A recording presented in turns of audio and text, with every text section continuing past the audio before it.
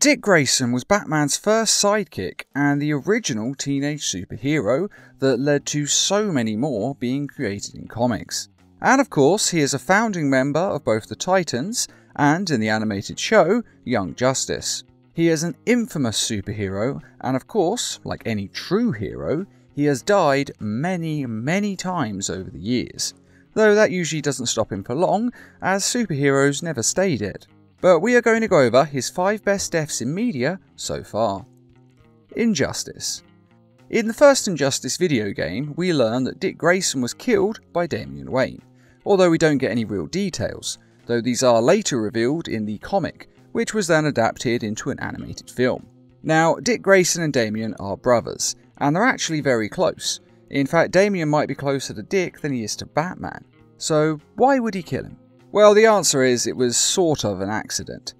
Damian and Dick were fighting supervillains at Arkham Asylum, and Damian was being his normal, explosive, obnoxious, angry self, and Dick was trying to keep him calm and help him to fight the criminals. Which is why Damian lost it, as he doesn't like being told what to do. Now, it doesn't really make sense, but remember, this is a very angry person, so he's easy to set off. And so he throws one of his sticks at Nightwing's head. And this is actually something that Damian does all the time in training. And Dick Grayson always catches it or dodges it. So Damian thought he'd just dodge it this time, but he didn't, as they are in the thick of battle and Dick Grayson is focusing on the attacks from the enemy, not from his allies. And Dick is knocked out and falls over, and he falls badly, breaking his neck and dying almost instantly. Now, Damian didn't want this, and he hates himself for it, but not nearly as much as Batman hates Damian. He blames him for killing his son, and he wants nothing more to do with him. Which, in a way, is why Damian became so loyal to Superman. That and the fact that Damian does actually agree with killing criminals. Now, the death itself is rather simple, a lot like a normal day-to-day accident, where someone just falls wrong and badly injures themselves. So it's not exactly an epic superhero death, which, in a way, is what makes it so tragic. The death was completely unnecessary, and Grayson didn't even die saving the world like a hero should. Now, of course, this isn't the end of Dick Grayson in this universe, because as a ghost, he gets the superpower to possess the living. He even saves the life of Damian Wayne, and the two of them have a little heart-to-heart. And Grayson tells him that he doesn't actually blame him for killing him, and that Damian should move on with his life, but maybe be a little bit less violent going forwards. Showing once again how good a person Grayson is, and kind of how much better he is than Damian Wayne. Apocalypse War. In Apocalypse War, the Justice League attack Darkseid en masse in order to take him out and end his threat to Earth once and for all. But instead they get the living hell beaten out of them, as Darkseid knew they were coming and so he was ready for them, and he has cloned a new batch of parademons that are based on Superman's DNA, so they are insanely strong. Not as strong as the Doomsday Darkseid made from Superman's DNA before, but these parademons are still pretty powerful, and they prove to be too much for every single member of the League, as they are just crazy outnumbered. And if godlike beings can't beat them, then what chance does Dick Grayson have? None whatsoever, which is why he dies. Not trying to be cruel to Dick Grayson there, but he is essentially fighting an army of dangerous Kryptonians who all want to murder him. Of course, it doesn't end for Grayson there, oh no. After Damian has escaped the fight, he later assumes the mantle of the Demon's Head and takes over the League of Assassins. And of course this means he takes possession over the world's Lazarus Pits. And he decides to put Grayson in one and bring him back to life.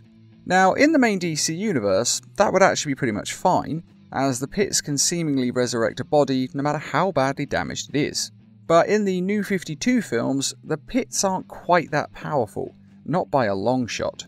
And while they do manage to bring Grayson back to life, they don't bring his mind back, at least not completely.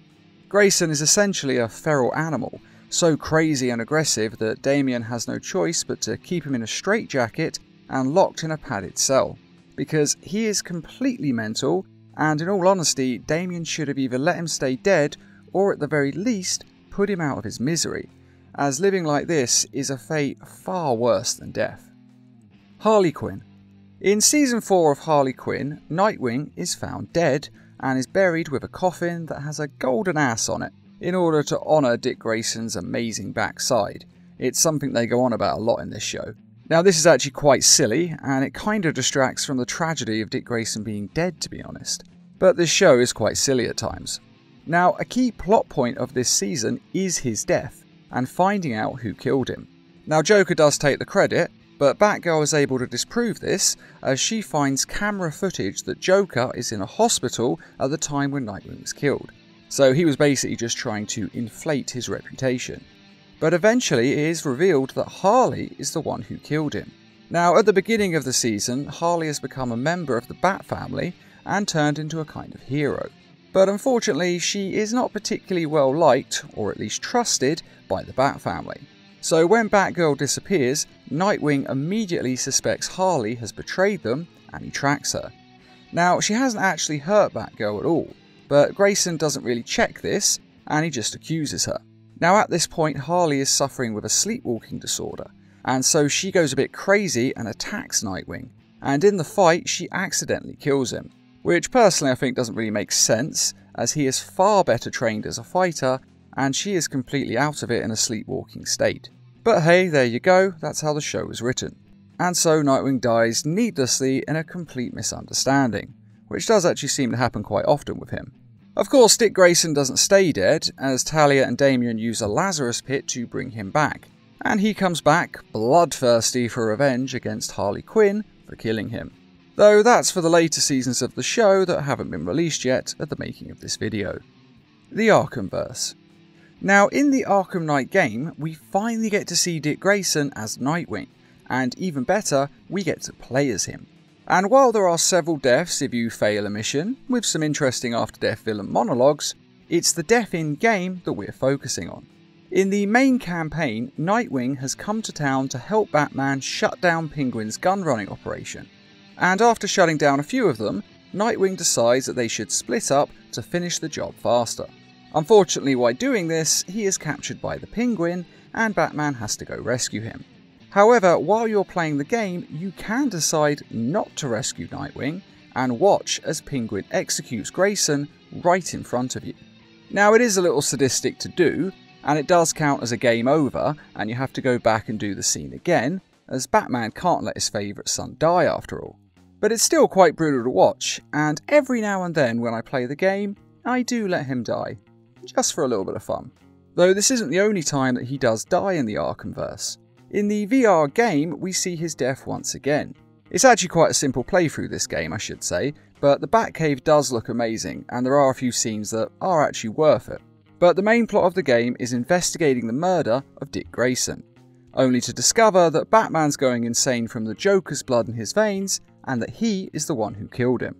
Turns out Batman beat Nightwing to death in an alley, and this is probably the best fight to the death that Nightwing has ever had. Usually he dies in quite a simple way after all. At least this time he was killed by a worthy opponent who knew his moves and whom he would hesitate against fighting. It is his father after all, so it does make a lot of sense that Batman could kill him. Of course it is later revealed that this isn't real and it's all in Batman's head, and that he is having some sort of psychotic murder nightmare thanks to the Joker blood messing up his mind. So Nightwing is still very much alive, though we do get to watch him die, and so I thought it was worth mentioning. Titans. Dick Grayson also dies in the Titans live-action series, though personally I thought this one was a bit odd, even by his normal standards of death. Now basically in the show, the Red Hood has turned public opinion against the Titans, and so the people of Gotham think that Red Hood is a hero protecting the city, and that the Titans are all villains. So when Nightwing is beating Red Hood in a fight, one of the bystanders decides to shoot Nightwing in the back and kills him. Now I'm not a fan of this death, as Nightwing is wearing special bulletproof armour, and it always seems a bit weird when heroes, whom fight ninjas and supervillains just fine, then end up getting killed by random untrained people with guns. I mean, it's just not very good, is it? So I can't say I particularly like this death, as it just seems a bit, well, silly, unnecessary, and doesn't really make sense. Though of course Nightwing doesn't stay dead for long, as they of course use a Lazarus pit to bring him back once again. Though this time he seems less crazy than the other times. Seems like the Lazarus pits in the Titans show pretty much just cure you without any side effects. But those are the 5 best deaths of Nightwing. Now it does have to be said that these are not the typical hero deaths. He doesn't die saving the world or nobly sacrificing himself, which is how heroes are meant to go. Instead, his deaths seem just, well, unnecessary, accidental, or just some sort of misunderstanding. They are very run-of-the-mill and human ways of going. But then Nightwing has always been a very down-to-earth hero, focusing more on helping the common people than fighting overpowered supervillains. He has fought them at times, of course, but usually he's more of a street fighter. Though still, I do wish his deaths had been a bit more, well, just a bit more, quite frankly. They were a little too unnecessary for the most part. But still, if a man without powers does become a hero, then death is quite likely on the table when going up against criminals. So in some respects, this does actually make quite a lot of sense that he would die quite plainly. Still, I don't really think it's very epic, and heroes do need to have more epic deaths. But what do you think? Should Dick Grayson have a more heroic and epic death? Or do you quite like the fact that he dies quite plainly?